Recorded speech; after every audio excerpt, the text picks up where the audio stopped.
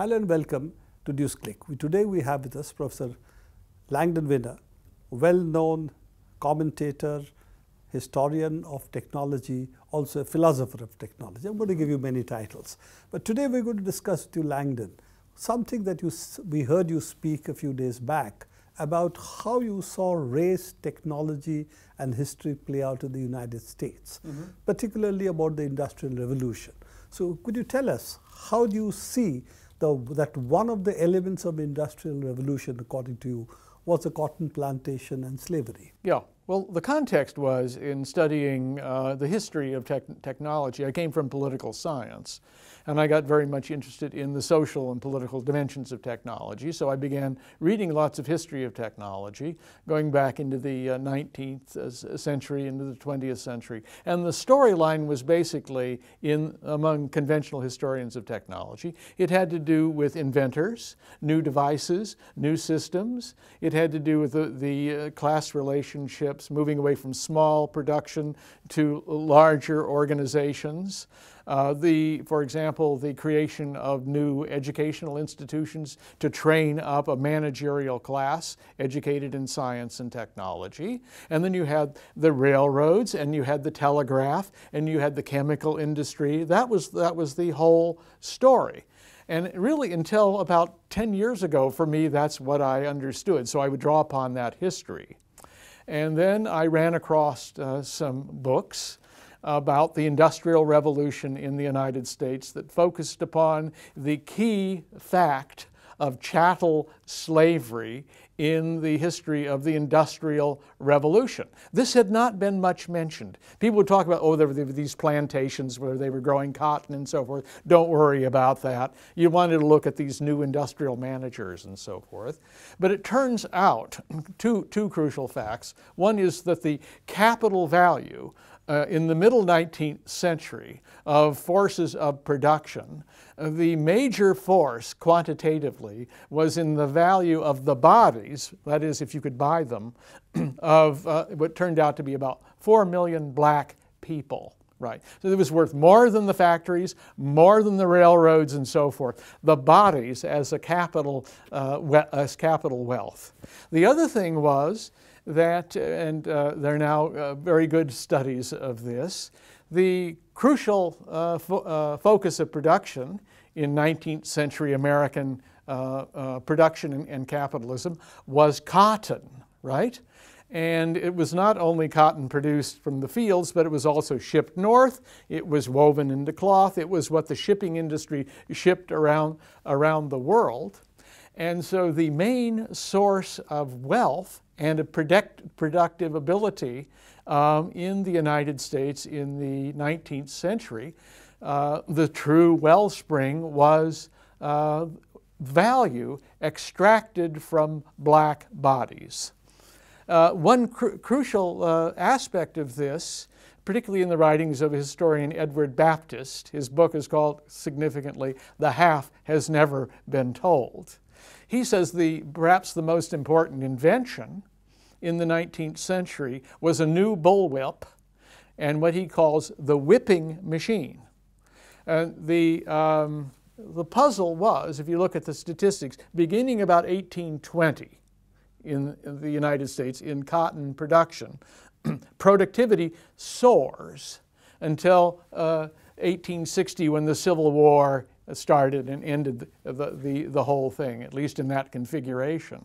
So why was there a steady increase in productivity in cotton production? That is, as measured by pounds picked by a human being, man, woman, and children, over that period of time. There were no new machines.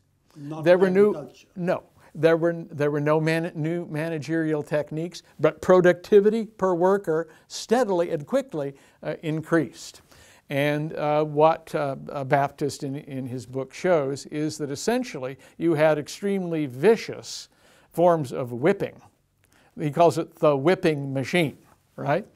And what happened was people were forced day by day to increase their production.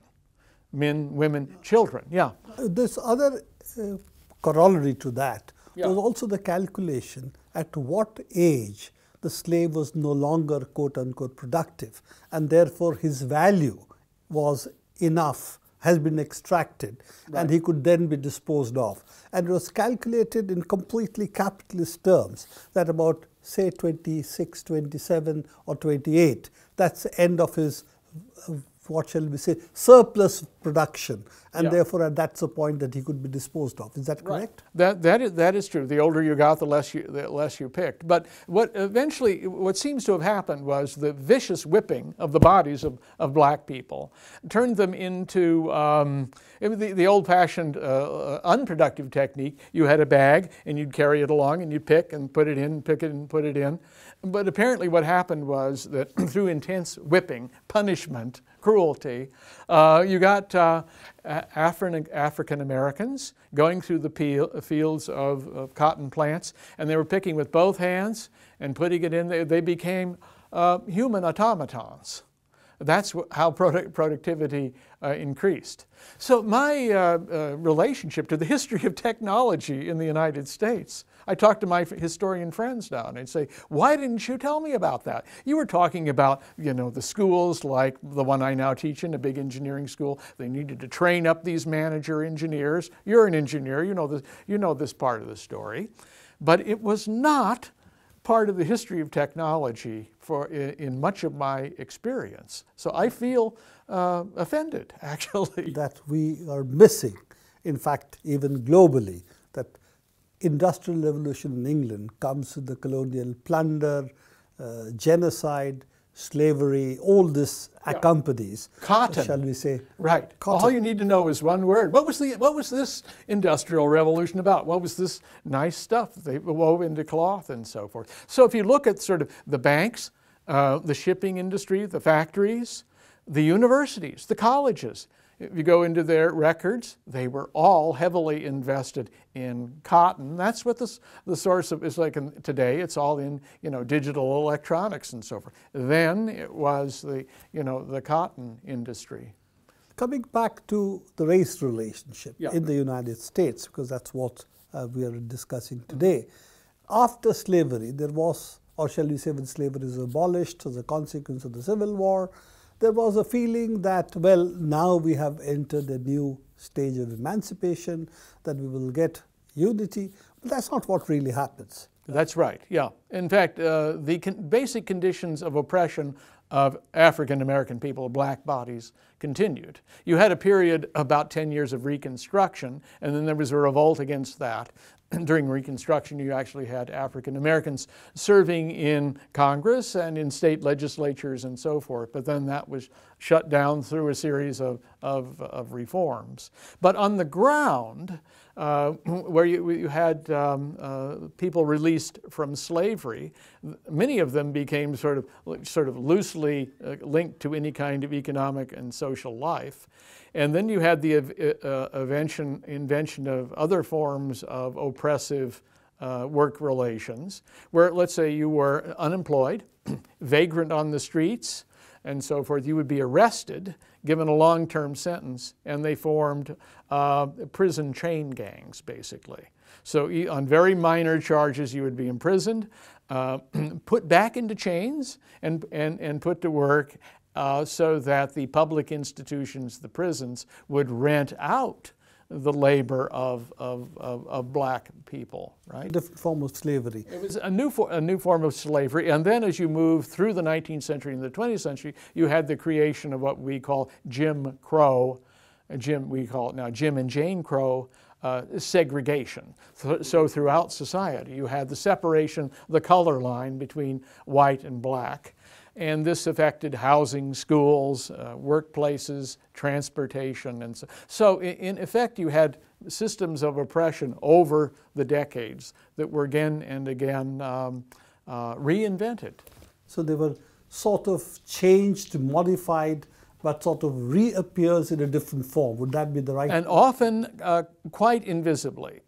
People would not talk about it. It wasn't described. You had great thinkers like W.E.B. Du Bois and so forth, who were writing and talking about this. And in a way, there was a certain kind of denial about what was going on. I teach my engineering students a book about the American swimming pool. And this started out as pools where the working class could get clean, and then after a while the middle class, whites, got interested in the exercise. It was thought that people working in offices were getting flabby. You move through time, at the turn of the 19th to the 20th century, you had public pools for males in which people of different classes and color swam together harmoniously.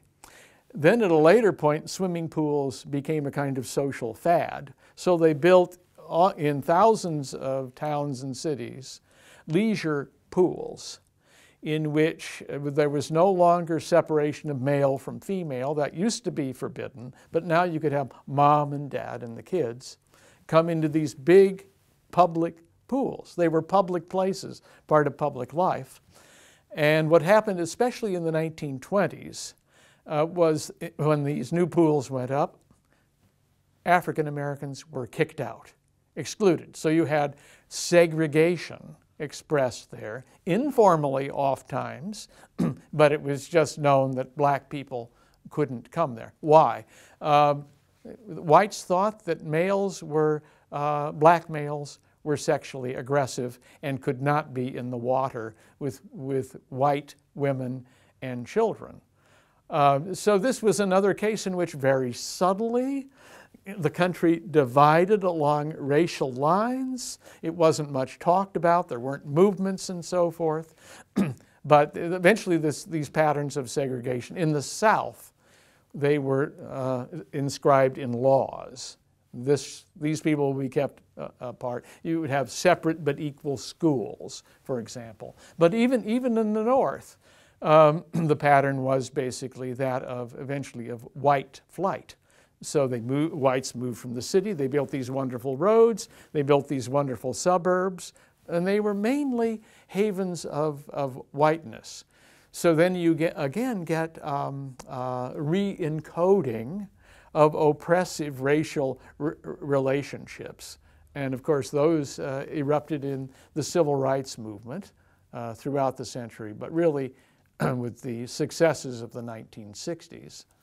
That's the other issue. The civil rights movement again was a point where one would have thought that there is this possibility of emancipation, at least in racial right. terms. There would be a kind of equalization, affirmative action, acceptance that there has been this racial discrimination, and therefore a move by the state also to end at least some of the worst forms of it. Right. But do you see also the recreation of a similar kind that happened with the end of slavery and the reconfiguration under segregation, a similar kind of thing happening? Yes, you do. And you actually see it throughout the 20th century. What happened was in crucial pieces of progressive legislation during our New Deal, you would say, well, people get housing support, the government would back up their mortgages and so forth. But it turns out these were racially encoded. So you had the practice of redlining. We'd say, if you live inside the red line, let's say a brown and black neighborhood, your mortgage would be too risky. So you couldn't buy a house. It turns out today in the United States, as regards income earned in a job, African Americans tend to earn less than whites, but the gaps are sort of closing. But if you look at wealth, the amount of assets you own, whites have far more, black families tend to have very little, because over the decades they were blocked out, even in the North, from buying houses. That's the way Americans accumulate capital. You have a house, you bought it for $50,000. Your kids can sell it for $200,000 when you die, and so forth. But these institutionalized structures in finance, housing, schools, and so forth were institutional barriers. So some of the arguments has been that you're more likely to fall into poverty even if you had a certain kind of income, or children of such families, even they are more prone to fall into poverty than if you're white or if you're black. So the difference is maintained because of the housing. That's what. Right, and the schools also. I mean, because the 1956 decision, a crucial Supreme Court decision, forbid legal segregation of schools. But then you had white flight, so you get, the whites moving to the suburbs. Schools are paid for by tax levels. If you're in a prosperous community, your school is well equipped. The salaries are good for teachers. If you're caught back in the city where the tax rates are not so favorable, you get crummy schools, crummy equipment, and so forth. So you are institutionally and in built form also reproducing race relations of an extremely nasty kind. Well, there's also been this argument that drugs, the war on drugs, was really a coded war against the black community, African American community, and also the prison sentences, the 3-strike laws, and the various other criminalization of even petty offenses of a kind which meant that they went in for long periods. Is that also part of this pattern of recreating, shall we say, racial barriers? Oh yes, definitely. Because after the victories of the Civil Rights Movement, the Civil Rights Act, the Voting Rights Act, and so forth, the forces in the North and the South that were resistant to the advancement of African Americans were looking for new ways to justify, again, the recreation, the reinvention of what you had in slavery, what you had after Reconstruction, what you had in Jim and Jane Crow segregation. So in the coming of the drug culture, which I saw as a hippie in San Francisco in the 60s, didn't use any myself, of course, but drugs were coming in and becoming quite controversial. There was a kind of drug panic. And what happened was that if you were a white person in the suburbs or whatever, if you had a little bit of powder or a marijuana cigarette or whatever, you get called in and the judge would say, well, let's not do this. You're on probation for a year and so forth. You'd have a lawyer. They would argue your case. Johnny is actually a good boy, right? But if you were an inner city African American youth, male or female, you didn't have a lawyer. You couldn't pay for a lawyer. And you'd go in to face the justice system, and they'd say, for drug possession or sales or whatever, 5 years in jail. And very often what would happen, the district attorney would come and say, well, you're going to plead not guilty, right? But, you could, if you are found guilty of having possession of cocaine or whatever, crack, you could get a very long sentence. Say, but I didn't have this stuff. I'm not guilty, Your Honor. They say, well, we'll do a plea bargain. So instead of serving 10 years, you'll only get 2. And that was what happened again and again in the justice system, right? And you have a wonderful book written by Michelle Alexander, who has documented all of this. And it's essentially the reinvention of racial oppression in the context of the drug war. The drug war was ultimately a war, an mass incarceration of young black people. We know also from political records, memoirs, and so forth of people, that this was among key political leaders in the United States an explicit strategy. Nixon's aide has written about it, talked about using marijuana against the left, because a lot of the anti-war movement were hippies, supposedly, and therefore into marijuana culture, and of course hard drugs against the African American community.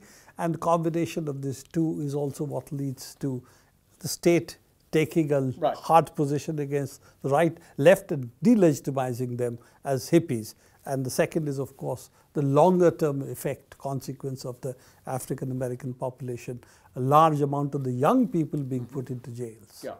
And there were distinctions made. If you had nice powder cocaine and you were sniffing it in a suburban home, that was one thing. If you were using much cheaper crack cocaine in the cities, this was thought to be, it was described as an epidemic. young children growing up in crack houses and so forth. And so, of course, you needed to send people involved there off to jail for long periods of time. So there's no difference really in the high or the effects on the body from cocaine in powder or crack cocaine as this specially chemically prepared substance. But it hit the African community much harder. The other interesting thing, and this has arisen recently with the Black Lives Matter movement, another way in which, yet again, these same reinventions of oppression have emerged, is that in the policing system, which really came also out of slave patrols in the Deep South and so forth, you have white people policing black bodies and so forth. In the last 10 years or so, what happens, well, let me put it this way. If I'm driving my car and my taillight is out, the cop will pull me over. I stop, roll down the window, and he said, let me see your license, and so on and so forth. He says, did you know your taillight was out? I said, no, I didn't. He said, oh, well, I'm not going to give you a ticket or anything today, but as soon as you can, get to the shop and fix your taillight. Thank you, officer. Good night, that kind of thing. But if you're an African-American young man especially, they'll pull you over and hassle you. And very often in recent years, what happens is you have these encounters between young African-Americans, mainly men, but some women also, where there's some kind of verbal altercation, and the next thing you know, somebody's been shot dead on the streets, Ferguson, Missouri, and so these incidents still continue. Tasered if you're lucky, if unlucky shot. Yeah, exactly. That's a pattern of a lot of these encounters. Right. And so interesting social movements in the United States include the Black Lives Matter movement, which say, why are we getting so many young people for no reason at all shot and killed for a traffic violation or just walking down the street, crossing the street at the wrong point. Bang, you're dead. And this is, it's erupted as a concern, yeah. Now, last issue over here, that one of the strengths, as it were, of the ruling classes, and that's true everywhere, is the ability to divide the people they oppress. So do you see that the white working class who have been dispossessed, lost jobs, are in the margin today, and the African American community who have been, of course, discriminated at different points of time in different ways, that there is a potential of coming together, because Trump seems to be also appealing to, shall we say, the white dispossessed, and while the African American community is, of course, not his constituency at all. Do you see the potential of coming together? Because for young people, yes, because they live in a world of diversity. There's diversity of ethnic background, skin color, and so forth. In my experience, especially among better educated young people, these are not issues. In fact, they rather celebrate the newly diverse America. But then you get people who are, especially in rural communities where maybe there weren't people of color around, who are resistant to this. And the Trump supporters, many of them are whipped up by anti-immigrant, which is also coded language for brown people coming and taking your jobs. Social scientists have been busy after Trump's election saying what really happened. And it turns out it wasn't economic differences or even income and jobs that was bothering people. It was what sociologists and anthropologists call social status anxiety.